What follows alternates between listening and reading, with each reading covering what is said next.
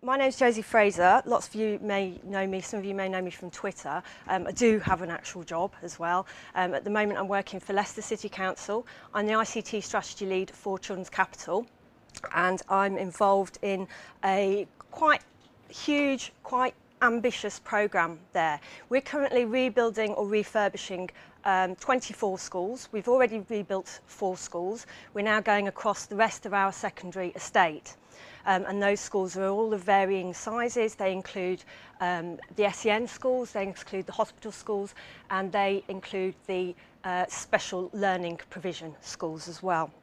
And my role within that is to support the schools in using technology to transform their learning and teaching practice and to take them through that journey. So it's a big, scary, ambitious remit which feeds directly into the work that we're all interested in here today and the reason that we're here today.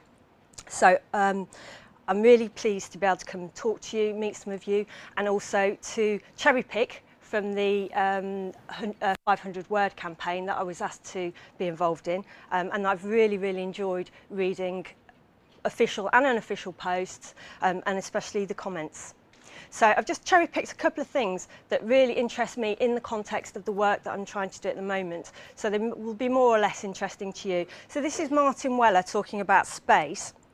And Martin's talking about the role of education in safeguarding and providing space. It's something that I'm very interested in, not just the physical space, also the digital space, and also the kind of psychological or even intellectual space that we need to learn and to thrive and function in, and the impact that has on us as learners and the opportunity that those spaces provide. Martin also highlights and points at the role of identity as a learner, and he's talking about it in terms of the experience of university students becoming themselves whilst they're at university, which I'm interested in, but I'm very much interested in the role identity plays in terms of young people being able to adopt and adapt an identity for themselves as learners and the journey that that takes them on. This identity, whether it's online, whether it's expressed online or whether it's a developmental thing, isn't a static thing. It isn't a reflection of an essential self. It's actually a thing in process, a thing that changes and develops. So tapping into how our identity is shaped and formed and what we think about that. I'm delighted to kick the day off with an example of a young lady who obviously was thrilled by her educational experience and is having a brilliant time at school, and perceives her relationship to those spaces and identities and engagements with education as a fun thing, which is great. Another post I've picked out today is Dave White's post, and the reason that I've picked this one is because it's very relevant to the day. Dave's talking about how we navigate the tensions that understandably come out of our proposals for what education is, for what the purpose of education is, and he's very positive here. It's not a problem to solve, but a tension that can be successfully negotiated given a shared understanding of purpose. That's one of the reasons that we're here today, and obviously I'd pull Dave back on that a little bit.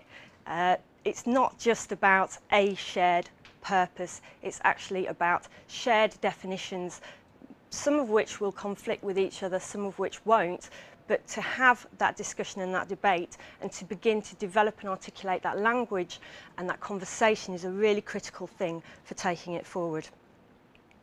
I've pulled out Graham Atwell's. The city that I work in is one of the most cosmopolitan cities in Europe, and it's also one of the most ethnically diverse regions in Europe, but we also have huge amounts of children living in comparative poverty. So I'm very much faced on a day-to-day basis with the reality of access, the reality of education, and what it means to actually provide education for all, and to work within a context that really responds to the individuals that we're trying to look after, as well as the communities we're trying to look after.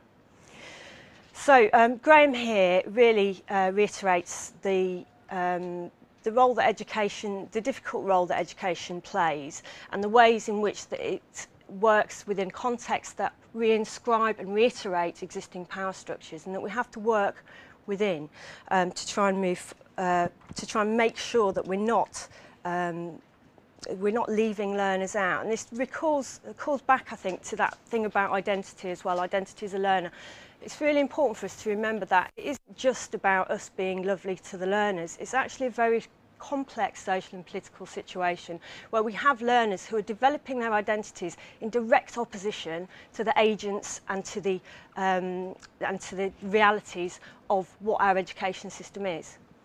And that's partly to do with their social and political circumstances. It's partly to do with a lot of other issues. But what those learners are doing by inscribing their identities in that way is not being able to benefit from the opportunities that they may get, because they're reinscribing themselves in direct opposition to the only channels they may have to pursue education. Okay, and that's just to wrap up with a quote from the post that I made earlier. And thank you to everybody who made a poster from one of my quotes as well, really appreciate it. So just to wrap up, I'm going to hand over to Fred, and Fred's going to talk about the C word. It's a great word. And just to really reiterate 2 points. One, this is an important conversation, but it's not, as Doug rightly mentioned at the beginning, it's not one that we need to just be having amongst ourselves. It's actually an important one that we have in our communities, in our whole school communities, in our whole educational communities. And by engaging young people in those communities, I firmly believe that is the way that we're going to support and allow those young people to take ownership of education, because that's what we need to ensure is going on. And for me, it's not just about individual students benefiting, it's not just about amazing individual teachers, it's about how can we ensure that every single learner, wherever they're from, whatever their background, whatever their attitude towards education, has a really good experience and standard of education. How do we do that at local level, at city-wide level, at county-wide level and at national level? Okay, so thanks very much, and I'll hand over to Fred.